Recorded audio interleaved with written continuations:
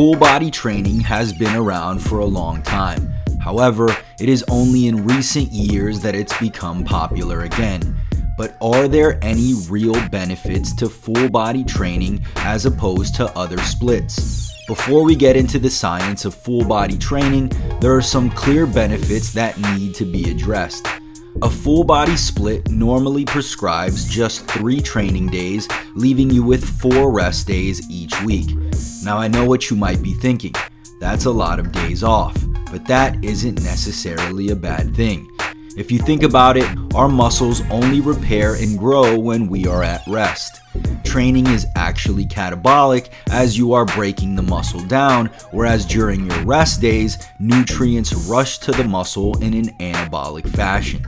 On top of that, it's clear that a split of this nature is perfect for those who have a busy schedule and can't make it to the gym 5 days per week.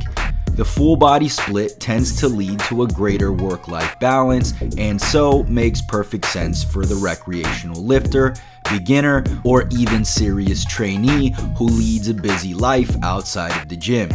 This should also then, in theory, lead to an overall greater degree of adherence, and we all know a training program is only as good as your ability to stick to it. Thus, from a psychological standpoint, this split shows great promise. But what does the science have to say? One study published in the Journal of Strength and Conditioning Research compared 1 day versus 3 days of resistance training per week with volume held constant. Although both groups experienced similar increases in strength, the group who trained 3 times per week experienced significantly more muscle growth. What does this mean to you? Simple. The frequency at which we train each muscle group matters. Now, before you decide to start hitting your biceps 7 times per week, consider this. A recent meta-analysis by Brad Schoenfeld concluded that frequencies of training twice per week promoted more muscle growth than once per week on a volume-equated basis. However, they also added whether training a muscle group 3 times per week is superior to a twice per week protocol remains to be determined. Now, before you ditch the idea of training a muscle group 3 times per week because you're unsure of whether or not there is any added benefit, consider the fact that this meta-analysis only accounted for higher frequency with volume being equal. That said, training at a higher frequency can be a great way to accumulate volume once you've reached a certain threshold in your training. Lastly, the most overlooked point in my opinion is specificity. The principle of specificity states that to get better at something, you need to practice that thing and practice it often. For example, let's say you're following a bro split training chest once per week and your goal is to improve your bench press. Now let's say your friend is running a full body split and thus trains his chest 3 times per week. Who do you think is going to improve on the bench press quicker? This is the power of specificity. Practice makes perfect, especially if you're a beginner trying to learn the movements. Training them 2 to 3 times per week is going to be more beneficial for you. So now that we know why a full body split might be a great split for you, what is the best way to structure one? To best learn to structure one, let's quickly look to the fundamental movement patterns. Horizontal and vertical pushing exercises. These target the pecs, shoulders, and triceps. These are essentially any movements that go into shoulder flexion, horizontal adduction, and elbow extension. Horizontal and vertical pulling exercises. These target the back, traps, spinal erectors, rear delts, and biceps. These are essentially any movements that go into shoulder extension, horizontal abduction, and elbow flexion. Squats. These are a knee-dominant movement targeting mainly the quadriceps, but also the rest of the lower limb musculature, for example, hamstrings, glutes, adductors, and calves. Hinges. These are a hip-dominant movement targeting mainly the hamstrings and glutes, and these are mainly hip extension-based movements. and lunges. These target the whole lower limb musculature, taking the front leg through loaded hip extension and knee extension, and the back leg through loaded hip flexion and knee flexion. Given that there are 3 days and 3 big compounds, squat, bench, and deadlift, each day will start with one of the 3, and then from there, you're just looking to fill out the previously mentioned movement patterns. Here's my 3-day full body routine. Day 1, upper body focus. Bench press, 4 sets of 6 to 8 reps. Pro tip: screwing your feet into a fixed position and utilizing leg drive will allow you to produce more force. Lat pull down, 3 sets, 8 to 10 reps. Pro tip: avoid excessive lumbar extension during the movement. Overhead press, 3 sets, 8 to 12 reps.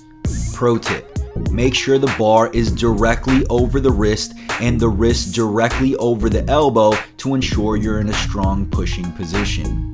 Dumbbell goblet squat, 3 sets, 8 to 10 reps. Pro tip: brace before each rep to help improve intra-abdominal pressure.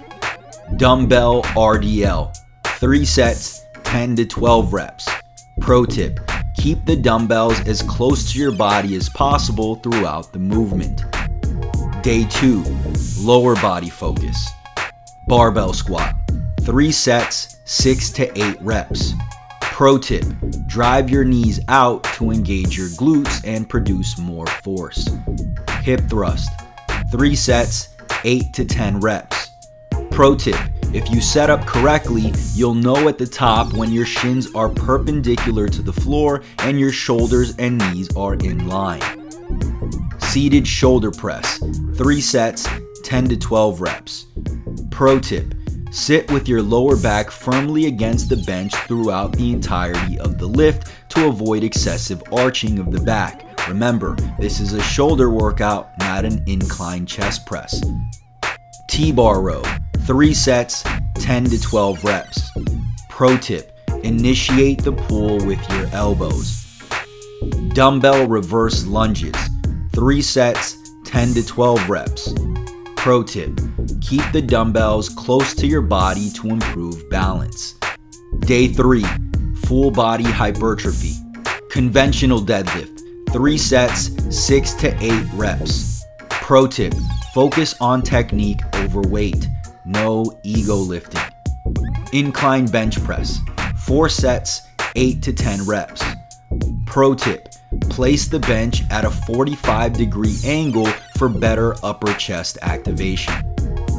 Incline dumbbell row, 3 sets, 8 to 10 reps. Pro tip: pull in an arc towards your navel, leading with your elbows. Front squat, 3 sets, 8 to 10 reps. Pro tip: keep your arms parallel to the floor, otherwise the bar may begin to shift forward, causing you to lose your balance. Dumbbell split squat, 3 sets, 10 to 12 reps. Pro tip: drop directly downwards and avoid a full lockout at the top of the rep. When it comes to direct arm work, I recommend throwing in a few sets at the end of each workout for a bit more volume. Although the high amounts of pushing and pulling will provide enough stimulus for substantial arm growth, especially in beginners, a bit more volume certainly won't hurt.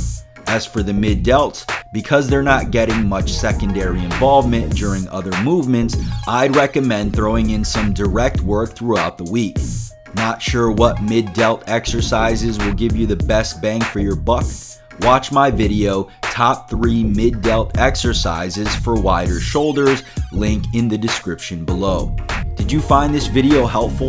If so, click the like button below as it'll truly help out the channel. If your training and nutrition are in order and you're looking for an extra edge, be sure to check out my science-based supplement line. Each product was created using scientifically proven ingredients, all clinically dosed and guaranteed to produce results.